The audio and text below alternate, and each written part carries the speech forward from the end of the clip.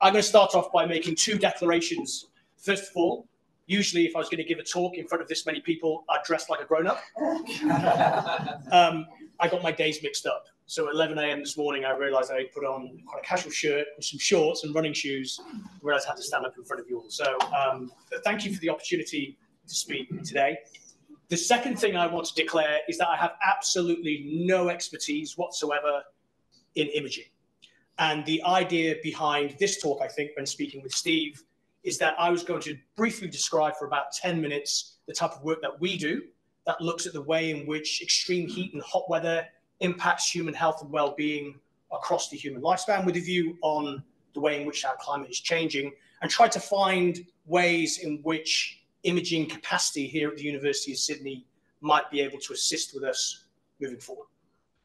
So my name's Ollie. I'm Professor of Heat and Health in the Faculty of Medicine and Health. I'm also Academic Director of what is now a Level 2 research centre called the Heat and Health Research Incubator. So FMH have a three-tiered centre structure. We were selected as the only incubator about 2 years ago, which is a bit of a testing ground for new research activities and centres. And we were recently upgraded to an impact centre only last week. So that's good news for us. The incubator serves as a multidisciplinary platform to enable people to come from a variety of different disciplines to develop comprehensive problems to these really quite wicked solutions that we face in the context of climate change and its impact on human health and well-being, particularly with respect to extreme heat and hot weather. I'll start off by just making an obvious statement I think that hopefully everybody in this room is on board with, is that we most certainly live in an era of global warming. This is very evident from this particular figure here. So if we compare the temperatures that we've had over the last 30 years relative to a baseline of the middle of last century, it's clear that we're getting warmer and warmer and warmer. In fact, the last 9 years are the warmest on record since records began in 1880. So it's really quite confronting data, and I really think it emphasizes the urgency with which we want to address this particular problem. Now, the issue is not necessarily an increase in average temperatures. The problems are twofold. The first one is people having to cope with chronic hot weather, and that's particularly evident in people living in low resource settings. And it's also evident in lower and middle income countries, particularly in the tropical zone. So this is where the vulnerability really lies. But here in Australia, the places where, or the times at which this really bites are days like last Saturday, where in Western Sydney, the peak ambient temperature reached 44 degrees Celsius. It's also important to keep in mind that that's measured in the shade. So in the middle of the day, if you're out in the sun, particularly if you've got to do that because of your work or the type of job that you're undertaking, you're going to be exposed to about 15 degrees Celsius higher heat load than you would be, that you think you're getting from the weather forecast.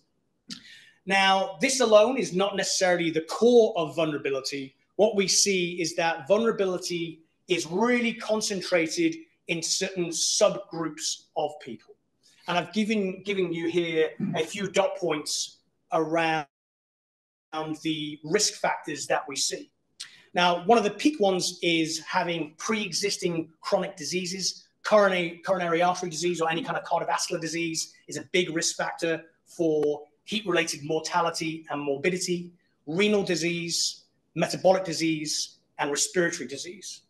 Primary aging, which links to the previous talk, is also very high on the list. Where there are age-related reductions in the ability to sweat, for example, when you exceed the age of 65, and they're particularly pronounced over the age of 75, unless you're particularly active and fit. We see a greater risk among females relative to males. And then there's also the socioeconomic factors that come in. People who are overly exposed to extreme heat because they don't have access to air conditioning or cool spaces are obviously at a greater risk. And people who are not socially connected are also at a much greater risk.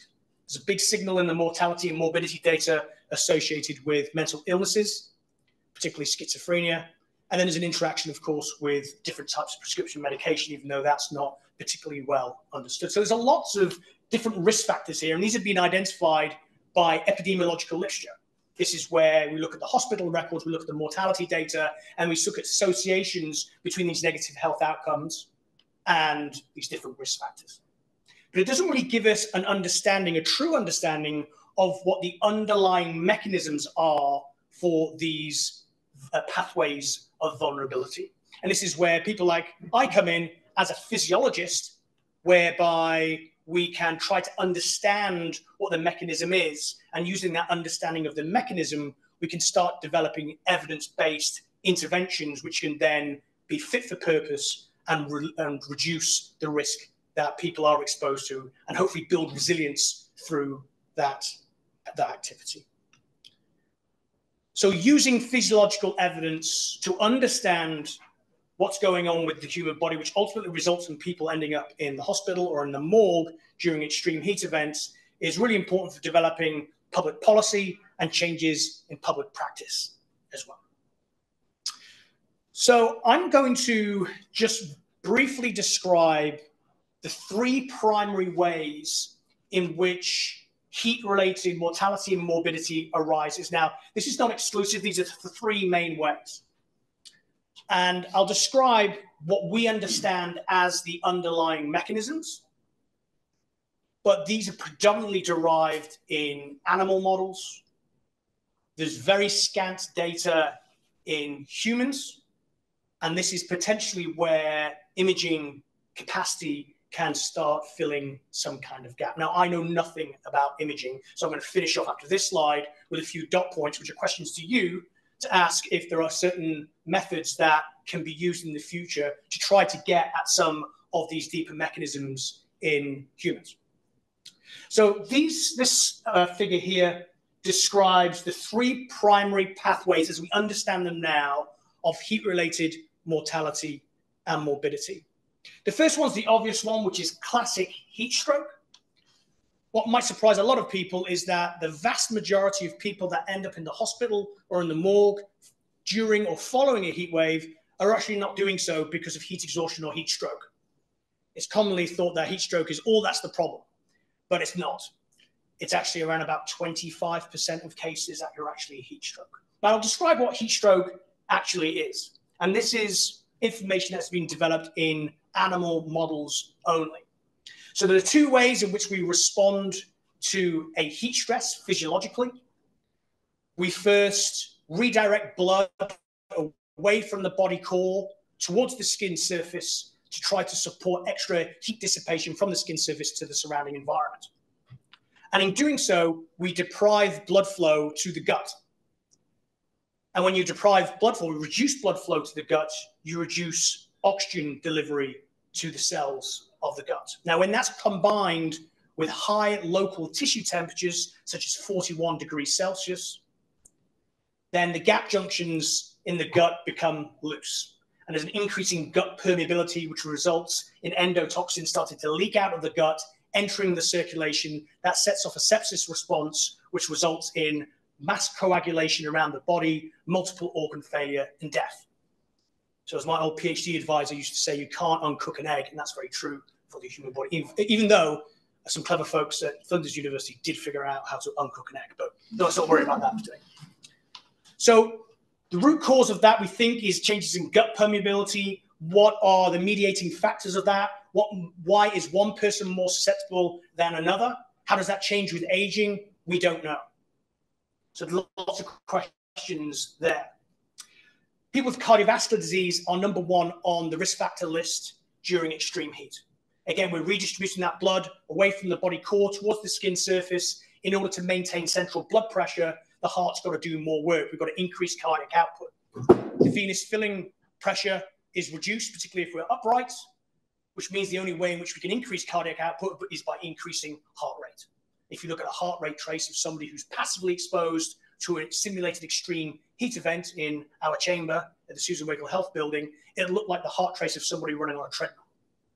It won't be unusual to see somebody's heart rate running at 120, 130 beats per minute when at rest in a thermoneutral environment. They're at 60 beats per minute. So they're not doing anything. They're just sitting there, but they're hot. But this massive redistribution of blood places a lot of strain on the cardiovascular system. If there's an underlying cardiovascular infirmity, coronary artery disease, for example, something is more likely to give. And that's what we're seeing in the epidemiological literature. And then finally, there's a role of dehydration as an aggravator of those two components that I've described before. So we sweat, and it's the evaporation of that sweat that cools us down. But if we don't adequately replenish those lost fluids, we have a reduction in blood volume, and then that results in a reduction in sweat rate, which means that your rate of heat stroke goes up quicker. Your distribution of blood is poor, of heat is poorer. And plus, if you've got a reduced blood volume, it means the amount of cardiovascular strain is even greater to maintain blood pressure. But also, as we have a dehydration, chronic dehydration, particularly over the course of 2 or 3 days of extreme heat exposure, it gets to the point where we have greater strain on the renal system as well. And trying to understand that is a really high priority for our physiological community. So I'll finish off, those are the 3 things. So I'll finish off by, and this, I just came up with this when I was on the plane flying back from Dubai last week. The question to you is, how can we measure things like blood flow distribution throughout different tissues of the body? Are there techniques that enable that? Are there ways in which we can measure changes in gut permeability in adults or in humans? Are there ways with imaging that we can measure directly oxygen consumption of the heart or blood flow distribution in the heart? Are there ways in which we can quantify renal strain? And can we use imaging to start looking, this is something that Steve and I have had an initial discussion around, about how different groups may adapt differently to heat exposure. For example, we may adapt metabolically different. We do know that there's a heat acclimatization, so a physiological adaptation to the heat, which we can characterize with different physiological measurements from a heat loss perspective. But there are other questions about what also happens from a heat adaptation perspective and how that changes as a function of different physiological profiles. So those are my questions to this audience, and I'd be excited to get your thoughts and have further discussions about it. Thanks very much.